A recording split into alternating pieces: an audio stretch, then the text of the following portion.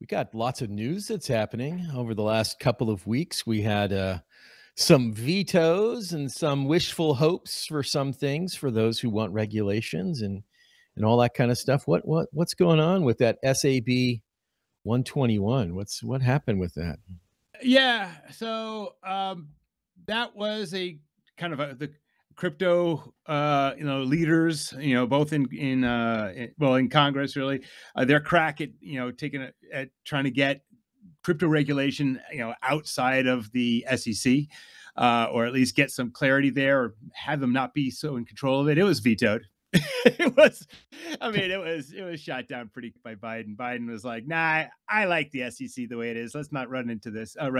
So that's basically what happened. We can dive down a little bit more into it, but there was other hopes. There was that FIT21 also, which he said he wouldn't veto, and I think that wasn't such a threat for the SEC. And I don't think it was unexpected. It was just I think that's what it was. The SAB 121 was to hopefully give some guidelines for exchanges to help protect consumers, at least by showing how that they were safeguarding those assets, right? I mean, I don't think that's necessarily a negative. That could just be a standard business principle. If you take something in ownership in someone else, there should be some sort of guideline for that, and banks have those kinds of guidelines too. So maybe not exactly the same, but that's how they can get their insurance, at least, right? They have to prove certain securities and functions and those kinds of things.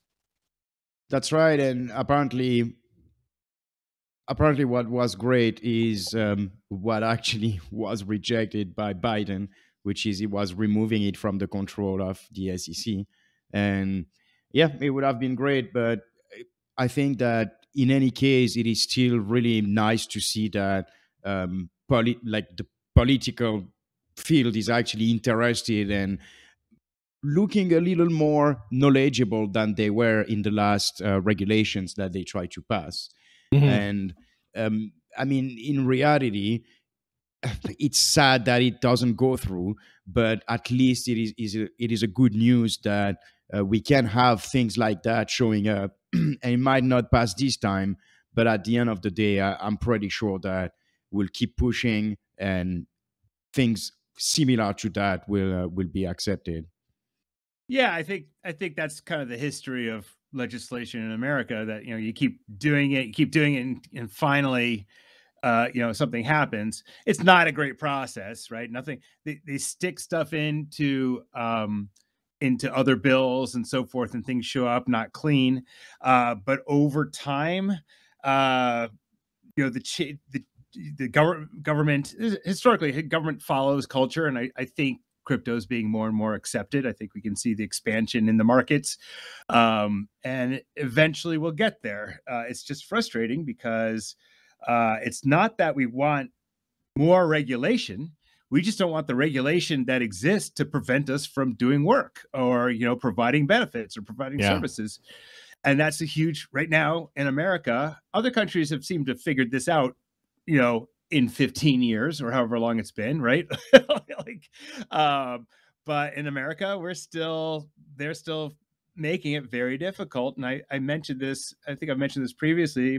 I like how Mark Cuban kind of pointed it out, was like, I want they're legitimate crypto companies. They're, I can list off a few, I mean, Blockstream and Helium and all of these companies that want to do things and provide services that are blockchain based can't in America. It's very difficult. It took years for Strike to serve everyone in America. And he's like, well, I want to invest in these companies, and they can't do business here. So they create shell companies offshore or whatever. And he's like, I'm not touching those. So there's no investment in America in crypto. Well, I can't say none, but it's like the bar for just starting a business, a crypto business, and providing services and following the normal kind of investment paths are very laced with friction at every step of the way.